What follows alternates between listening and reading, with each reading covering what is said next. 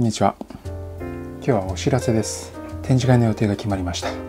今、キシザワークの靴6足作って11月に販売すると言ってたんですけど、その靴の展示です。11月の21日日曜日に展示会があります。場所は東京の自由が丘ですね。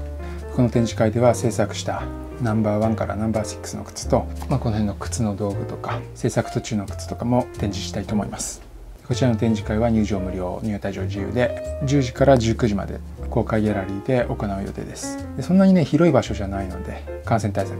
換気とかアルコール除菌とか行います。11月の後半なんで結構寒いと思うんですけど、換気をして外気をしっかり取り入れながらやりたいと思います。そしてその前に試着会というものをねやりたいと思います。これは11月13日土曜日に池袋で行います。で今回、初めてということもあって非常に難しくて、いろいろ考えた結果、仮靴はなしになりました。2点3点してすいません。最初ね仮靴作らないって言って、その後仮靴作るって言って結果作らないことにしたんですけど、理由がありまして、どうしてもね完璧にね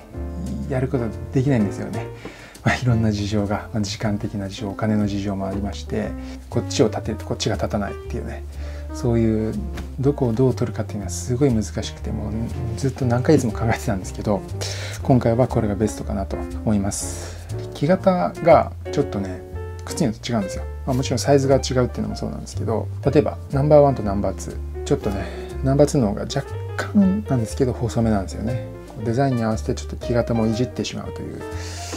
僕のいいところでもあり悪いところでもあるかもしれないですけど、どうしてもねこれバチッと決めるっていうのがなかなか難しくて、この靴はこう、この靴はこうみたいな、それぞれに向いて靴を作ってると微妙な違いが出てきちゃうんですよね。でナンバー1とナンバー2、これを受けてナンバー3ナンバー4はちょっと木型をね修正してるんですよ。若干の修正なんで、履く人によっては全然変わんないかもしれないんですけど、履く人によっては結構違うかもしれないとかね、そういうそれぞれに木型の違いがあるので、仮靴を作っても結局その仮靴がこれがこの本物の靴のフィット感そのものですっていうふうにね言えないんですよね。っていうことと、時間とお金がないんですよね。もうこれは本当にご理解いただくしかしょうがないんですけど、僕一人で作ってるんでいろいろ限界があります。ということで今回仮靴なしで試着会で実際の本物の靴を履いてもらいます。でその本物の靴っていうのは誰かに買っていただく靴なので、足を入れて歩いたりとかはできないんですけど、軽くフィット感を確かめることができる試着会をやりたいと思います。なんですけど、こちらはね展示会と違って試着する時間っていうのがあるので、こちらの試着会は予約制にしたいと思います。それともう一つ、メンバーシップの解説をしたいと思ってます。これはですねもうモリジンの頃からずっとやりたいなと思ってたんですけど、 YouTube のメンバーシップという仕組みがありまして、簡単に言うとまずそのチャンネルのファンクラブみたいなもんなんですけど、月額制でお金をいただいて、そのメンバー限定の特典っていうのが用意できます。今現在考えているメンバー特典としては、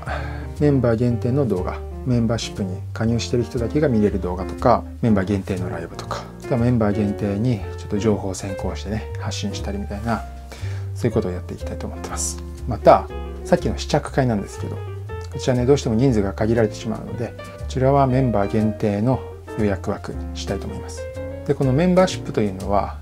YouTube からメンバーになるというボタンでやるんですけど、まだ解説してないです。このメンバー入退会自由なので、例えばね今回試着会参加したいからメンバーになって、で終わったらメンバー退会するっていうのもできますし、気軽に入ったり出たりっていうのは可能です。でちょっとここはねどうしても言っておきたいんですけど、メンバー特典っていうのは今までやってきたことのプラスアルファなので、通常のコンテンツっていうのは変わらずに更新していきたいと思ってます。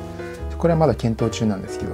コロナ禍のね状況にもよりますが、メンバー限定の靴磨きオフ会みたいなこともできるかなとかね考えています。で以上3点の展示会試着会メンバーシップ、これらちょっとまだ詳細がね確定できてないので、また追ってお知らせしたいと思います。ということで、本日のお知らせは展示会11月21日に自由が丘で公開ギャラリーで行います。それと試着会、これは11月13日ですね。展示会の1週間前の土曜日、池袋でメンバー限定の予約制にして行います。最後にメンバーシップの料金とか特典の詳細などを含めて、またなるべく早くお知らせしたいと思います。ちなみに料金としてはワンコインで収まる感じで考えています。靴靴作りも YouTube も、2年ぐらいやってきて、やりたいこともできることも増えてきたんですけど、逆に自分の力じゃまだできないこととか、あとはお金の面とか時間の面でできないことっていうのは結構増えて、日々もどかしい思いをしてるんですけど、